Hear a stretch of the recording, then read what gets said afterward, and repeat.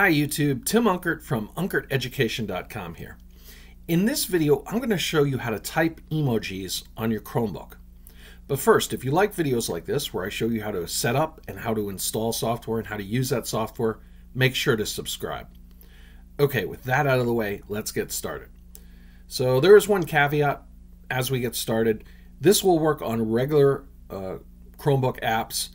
I don't believe it works on the Linux apps, so we need to get that out of the way.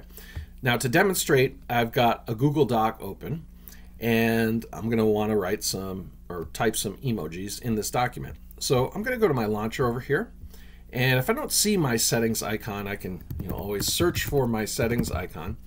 I want to bring that up and I want to type in the search bar here, screen keyboard, and I get this on-screen keyboard. I'm going to click on that, and by default this is turned off, but I can just check this on, and now I get this little keyboard icon in the lower right here.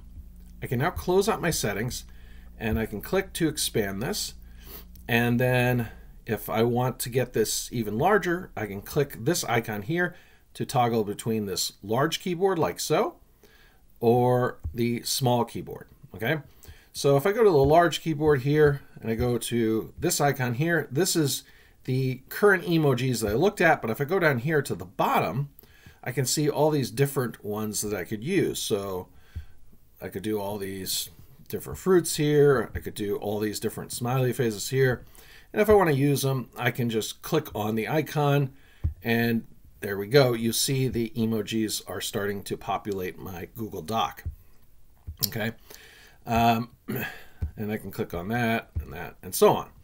Okay, I can dock this by just minimizing it here and then pressing this little keyboard here.